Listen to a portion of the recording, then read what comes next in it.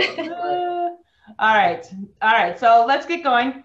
So I am here, Lisa Handley with Remax Advantage Plus, here today with one of my preferred lenders who we just closed on a fabulous loan for a first-time home buyer.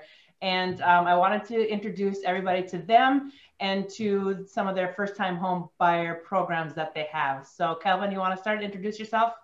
Sure. Kelvin Kamink with, I was going to say Amic Home Loans, but we got sold this past year. We're over at Loan Depot, which is the #1 retailer in the country. And we help a lot of first-time home buyers, and we'll get into the programs a little bit. The best part of my business is my loan partner, Lindsey, who kind of makes sure we look good on everything we do. So Lindsey Stevens. Lindsey, you want to introduce yourself and kind of talk a little bit about yourself, how long you've been with Kelvin? Sure. Well, I was with Amic for about a year before I really signed on to start working with Kelvin. And now we've been working together for a little bit over a year. Yep. Nice. And I can say Lindsey is amazing. So a lot of the things when you are working with Kelvin and I, you will be working with Lindsey and doing a lot of talking with her. She is fabulous and incredibly helpful. So we wanted to bring Lindsey on here as well. So let's be honest, Lindsey makes Kelvin look good. Yeah, she does. That's good. And just as background, I've been in January, Lisa, it will be 20 years since I've started in the mortgage origination business. So there's not a lot we haven't seen between Lindsey and I. So. Nice, nice. I'm sure that 20 years has gone just like that. Yes, so fast. And I still look so good for being in this for 20 years. So let's talk a little bit about the program that we just closed on with my first-time home buyer, who we were super excited to get in, had a great closing, went incredibly smooth. And I know she was able to get a first-time home buyer program. And I want to let you kind of talk a little bit more about what is out there for options for first-time home buyers. You know, there's a myth that you have to come in with 20% down. That's so not true. And we want to break that myth. So let's help those first-time home buyers in programs that you maybe have and in down payments that they may need to come up with and how much money they need to come down to be able to purchase their first house. Cool. So I'm going to have Lindsey start just by telling the story about this borrower we just closed on, and then I'll go into some of the details that get everybody excited. Just kidding. But I'll go through some of that after Lindsey tells the story. All right. Well, for this particular borrower, she wanted to do as little down as possible. So we looked at our bond loan. We have a really awesome program with Minnesota Housing, and it requires you to put as little as just $1,000 down. There's a lot of requirements that go into it, but she fit it perfectly. And she had put earnest money down and got to walk away from the closing with a little extra cash to use, you know, for some fun spending money on her new home.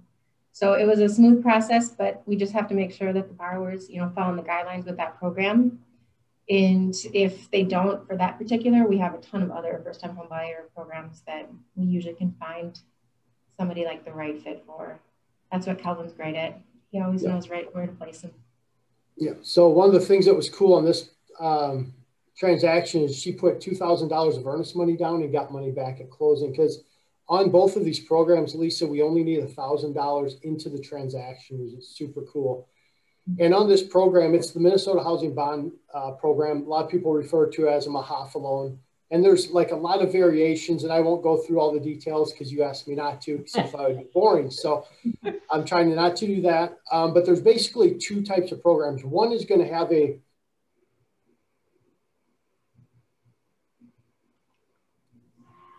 hello. All right, you finished that. One is going to have. So if you want to start from there. I'm just trying to get myself back up here. No worries. We can hear you now, but we just can't see you. Welcome to a live video. This is what happens. What the heck? So while Kelvin's gone, I'm just going to kind of expand on something while he's trying to get set up. When it comes to like the earnest money, so they were talking about the down payment, which is the earnest money. Right. We want to make the offer look strong, so we put down a $2,000 earnest money so that it looked like she was a strong buyer. Because right now you really should be putting at least 1% down, and if she would have only put $1,000 down, it would have looked like a weaker offer than coming in with $2,000, even though she was getting that money back. So we want to put in My job as the real estate agent is to put in the strongest offer possible, knowing that she was going to get that money back because she only had to come in with $1,000 down. And if you're a renter right now, realize you have to pay first and last month's rent plus a pet deposit a lot of times, or separate deposits. You're already in for that $1,000. So if you're renting, or you're thinking about renting, or thinking about buying, you can get into a house with a lot of times less money than you can get into a house or to a rental. So keep that in mind. Calvin's back, so you can go ahead and continue. About that. So we were talking about the two different programs. The first program, you actually have kind of a monthly payment with that. They basically give you the money so you can get into this deal with only $1,000 down, but then it's part of your monthly mortgage payment. The reason you'd have that is if you made too much money. For the other program, which is a deferred payment program, which says, hey, you don't have a payment, but when you sell the property, we're going to get our money back. So you got to kind of keep that in mind when you're selling the property. If you borrowed $10,000, even though you haven't made a payment on it, they're going to take the first 10 grand off the top, pay back to state for those dollars. The income limits are really good. If you have that monthly payment, I think the income limit's $154,000. Wow.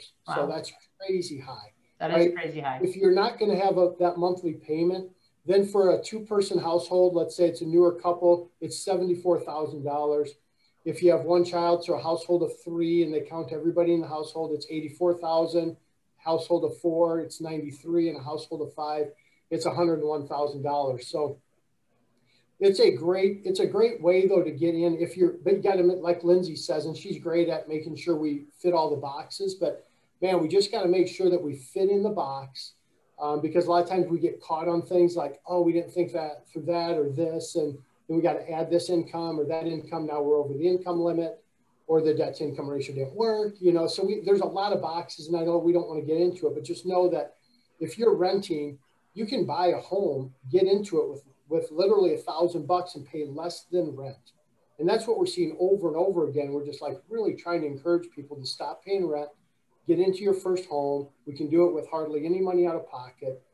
And the last program, so that's kind of that bond program. The other program I'm just going to touch on 1 second is just Home Ready or Home Possible, which is a 3% down payment. So think about a $200,000 home, $200,000 home, 3% down. We need $6 grand in. If you can get a gift for that money, that's a much better option even than that bond program, because the interest rate on the bond program that we didn't talk about is at 3.25%. And we say, hey, 3.25, holy cow, that's great. But the reality is I can lock in a 30-year fixed rate at 2.75, 2.625. Right now we're right in that range. So we pick up a half point in interest rate. If you just have a mom, dad, aunt, uncle, brother, sister, somebody who can borrow you or gift you that money. Almost said it wrong. Lindsay would be mad at me. Would gift you that money for the down payment. And then Freddie Mac just came out with a program where they'll actually give you money for the closing costs up to like $2,000 or $3,000. So we have a lot of programs, and at the end of the day, it's all about getting out of paying rent and finding that first new home. Yeah, getting out of paying rent and building your own wealth, because when you are renting, you're building somebody else's wealth. So it's time to start building your own wealth. And the best way to build your own wealth is to get into a property of your own. And so keep in mind with these programs that he's talking about, there are different options. One with only needing $1,000 down. Yes, your interest rate might be a little bit higher at 3.25, but my goodness. I mean, I think I bought my first home at 8%. I know other people have been up at around 12%. So even if at, 3.25, it's still historic low interest rate, but like they said, there is the gift aspect. If you want to get with 3% down, and you're able to find a gift, or maybe you've already saved up some money because you've had this goal to do this, then you can get in where you have even a lower interest rate. And let's talk a little bit about debt to income ratio, because some people get really confused about it. Some people don't realize, because they think, well, I make this much money, but the problem is there's some of us who like to also spend that much money. So debt to income ratio, what is that at? Lindsay, you want to touch on it? Sure. Well, for the program that we're talking about here, we're capped at 50% if you have a certain credit score. Otherwise, it's 45 if you have a little higher credit score. But what it takes into consideration is your total debt. So what this new housing payment's going to be with the taxes and the insurance and the mortgage insurance. And then also any of your monthly minimum payments due. So it adds up all that, takes your gross monthly income and gives you what your debt ratio will be. And if you're above that 50% mark, then we have to kind of come up with a plan to get you underneath that so that you qualify for the mortgage. They actually give you pretty good, you know, debt ratio. I mean, you know, Lisa, just if you're talking to somebody and they're paying taxes, you're going to lose, at least in the state of Minnesota, you're going to lose 25% of that income minimum, right? So now you take 100%, you're at 75, we'll let you go up to 50. Boy, we don't have a lot of margin. And one of the reasons we like to meet with people when we can, face to face, and really make sure that we're going through the budget as we're going through the process too, and saying, hey, just be aware. I mean, this is how much money we're taking. Here's your minimum payments, making sure we make smart financial decisions to kind of help everybody. But yeah, they give you a lot of rope. We just don't want to hang ourselves on our house payments. Yeah, and I can attest to Lindsey and Kelvin's creativity, their ability to tell people exactly what they need, shouldn't do, should pay off. I actually just closed on a loan with them. And so they are really great at really walking people through it and telling us what we need to do and what we should do just so that we can get things closed. So, you know, that's why we always say, talk with the real estate agent, talk with the lenders, because sometimes you're right there ready to go now. Sometimes you're 1 to 3 months away, but with the programs that they have right now, it really doesn't hurt to even if you don't think you're there. Because I have so many clients who come and go, oh, if I would have known about these programs, I could have bought a lot earlier. So if you're even thinking about it, let's talk about it now. And let's talk with Lindsey and Kelvin and see, because it's the programs that they have and their ability to help you get to where you need to be. Maybe your credit score isn't where it needs to be.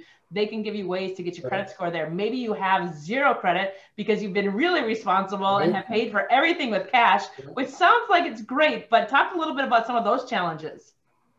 The challenge, and we run into it quite a bit, Lisa, where people think they've gone through some of the national courses, and there's some real good things in these national courses that say cut up your credit cards, live on cash, as long as you want to live in a campground. Because if you're not going to live in a campground and you need to live in a home, you got to have credit. You got to show that you can manage credit, right? The absence of credit doesn't help you. It's the ability to manage credit that helps you win on the credit game. So we want to make sure I can't tell you how many times I've said, get your Target card, get your Kohl's card, get a Visa card, right?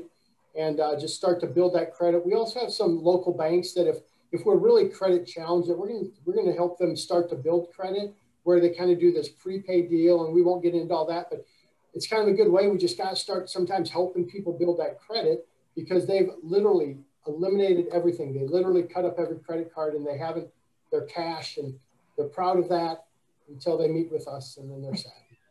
Yeah, so don't get thrown off by hearing cash is not actually always the best way when it comes to, you know, coming to buy a house. But that's also why we're here to help you to get through that. And it doesn't take a lot when you've done that, but it does take a little bit of planning, a little bit of time. But that's what we're here for. Lindsey, when you when you're talking with them and they're trying to get their pre-approval, what are some of the main items that they're going to need? Well, after we get the full application, the main things we need just to issue that pre-approval is the last 2 pay stubs, W-2s for the last 2 years, and, you know, their credit run, obviously. That typically can get us to where we need for a pre-approval. But if they want to go in on an offer and say, yep, I have actually had an approval, you know, it's been underwritten, then I need like the bank statements and just proof of the assets that they're going to come to closing with. But just to get started, the pay stubs and W-2s are great, and the full application, obviously. How about the credit scores? Where are you guys at now? Because we know that during COVID times, the credit score kind of became a sticky subject because things really changed. Where are you at now? Yeah, so when COVID first hit, it was interesting because all these lenders started moving that credit score minimum up. Now at Loan Depot, I mean, we're closing 30,000 loans a month, which is just ridiculously big number. I can't even get my head around it. We've lowered it all the way back down. So we're down to 580 again on FHA. We're down to 620 on conventional loans. So we're kind of back to where we were. But they did at the beginning of COVID, they moved everything up. Now we've relaxed. Most lenders, and especially smaller lenders, they just don't have that comfort level yet to have relaxed all of those rules. Now for the programs we're talking about, you need a little bit higher credit. You need like 650, 660 for some of that bond program, because they had to, to be honest, they had some defaults with those lower credit scores, and so they raised the bar there. But when we go to this 3% down program or FHA, we're down to 580. On conventional, we're at a 620 minimum score, and everything gets run through Freddie and Fannie. So we are looking for that approve eligible, and Lindsey's one of the best. And then we have also a team behind us if we need it, to just trying to work to get that approve eligible. So it might be a matter of reserves, paying something off. We've done this a long time, so we know kind of what levers to pull, if that makes sense. So let's talk a little bit about when they pull the credit scores, because everybody now has access to their credit scores. And then all of a sudden they come to you and they're like, that's not what my credit score is, right? How many times do you hear that? Probably from me. So how do you figure out what their credit score is that you're going to use? So obviously, so there's like there's three types of debt, right? Or pulls on credit. There's the consumer pull, which you're getting on your credit card statement. And that's the most flattering credit score you're ever going to see, right? So you think I'm at a 780, I can't believe it, I'm so good, right? And then you go to get a car loan or an installment, you get a boat, toys. Chris goes and gets a new trailer for all of his tools, whatever. Their truck, right? And he's going to find out that 780 is now about 760, right? So it's lower, and like, what? Well, why is that? Well, they measure, it's a different algorithm that they're measuring for installment debt. Then you go to mortgage, and this is a 30-year commitment. We're lending you money for 30 years. So our credit score is always going to be the worst. So you go from a 780 and now we're at a 740, 750, and you're like, what's going on? I can't believe it. And the reality is that's still a good score, but we tend to have the lower scores just because of how they measure the time of credit that we're extending, right? So we're extending you money for 30 years and typically a larger amount. So that's where we get stuck on credit sometimes. It's really tough on some of those where it's like, we're right there. And then quite honestly, we're going to help them bump over that 620 or the 640, or, we know where those pricing adjusters are, so we can get a little bit better interest rate. We can, we just play. Yeah, we talk all the time about just pulling the different levers, say, hey, let's pull this one, let's get that score popped up. We can get them an eighth lower rate here. And so we play the game, right? So. And that's why it's so important to talk with the lenders, because you might be reading it online, your score one thing, but in reality, when it comes down to it's time to buy a house, it's going to be a whole different thing. So that's why we say, get connected with a real estate agent, get connected with a lender, so you know exactly where you're at. And they're going to help you either which way. If you need to get your credit score up a little bit, if we can figure out how to get you the lowest interest rate, figure out how to get you into a first-time home buyer program, because maybe you need this program, maybe you don't need this program, because what people don't realize, like he said, the one you pay it at the end, so it has to come off if you sell it. One of them you do pay it, as you go. Do you have anything that's not payable right now? Or do you have any grants going on or anything? There's a couple in specific, Woodbury has one, Eden Prairie has one. There's a number of these localized programs. Quite honestly, the box is pretty small, but they like to say they have it. So, once we meet with somebody and know where they are, then we'll look a little bit. But quite honestly, what we have is probably the best for the lion's share of people. So, and like we say, $1,000, that's less than what it's going to take to go rent a place. It's right? Less than what you're probably going to pay to go live in somebody's basement. So it's a good program. And the fact that you can, the income limits, that really surprised me what the income limits were. One question I'd have for you, Lisa, is what are you seeing in the market? Are there homes available for these first-time home buyers? Is inventory getting better? If we get them ready, are you going to find them something to live in? So the biggest thing is getting ready, because there's not as many homes on the market, because especially in December in Minnesota, where we always have a lower number of homes right now. But what we are seeing is, because people are moving up, because of the interest rates, People are moving out of those first-time home buyers to go into a little bit bigger, so they do open up. But you have to be ready because they sell very quickly. And that's the key, is if you're thinking about looking and you find a house that you really love and you haven't started the pre-approval process, it's going to be gone before you get pre-approved. That's why we want to get you calling, talking to Lindsey, getting it going right away, get pre-approved, so that if something that you love, and it happens all the time. And then I feel bad because people are like, oh, but the other one, but they weren't pre-approved for the other one yet. And it was gone because we're still seeing multiple offers, even in December, on homes.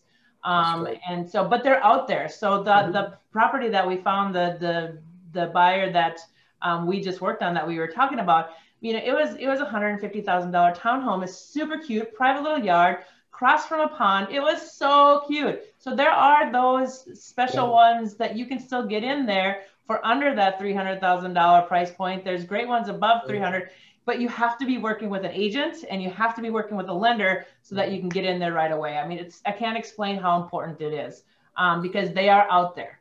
They are out there, and they're out there. And if you have an agent fighting for you, it's gonna make a big difference. And to be honest, I actually, I'm willing to go knock on doors.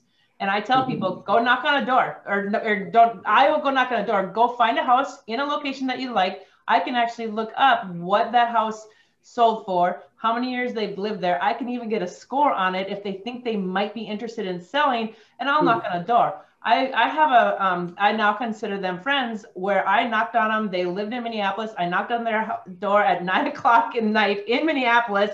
And since then I've done 4 transactions with that same family. Because I had clients interested in that house. So I just went, hey, are you interested in selling it? Fell in love with the people themselves.